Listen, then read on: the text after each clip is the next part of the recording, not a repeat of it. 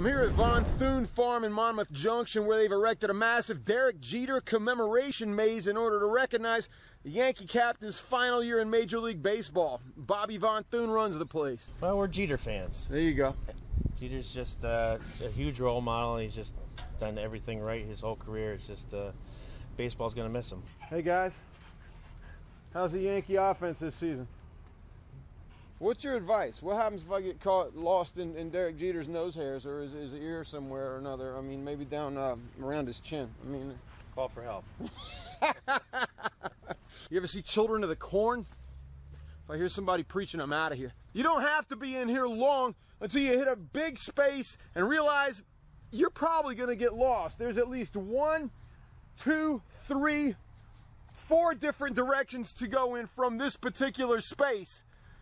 Good luck. Don't go that way. All right, at this point, the win goes to Von Thun Farms. I'm officially lost. Who on earth would ever design, let alone execute, such a mammoth piece of maze madness? And how?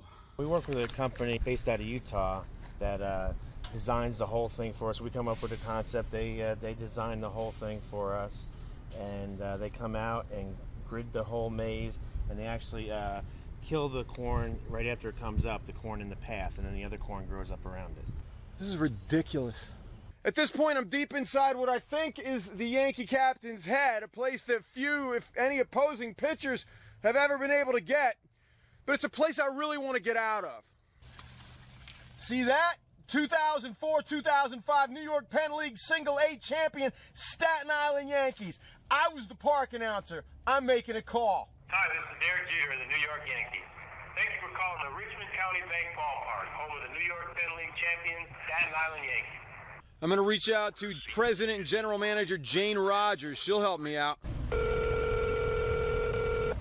Hello, you've reached the mailbox of Jane Rogers. I'm not available to take your call at the present time.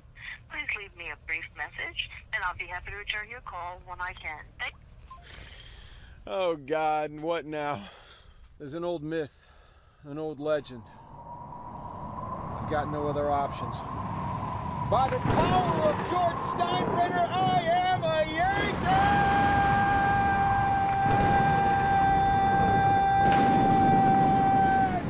And then a voice popped into my head, the soothing voice of leadership.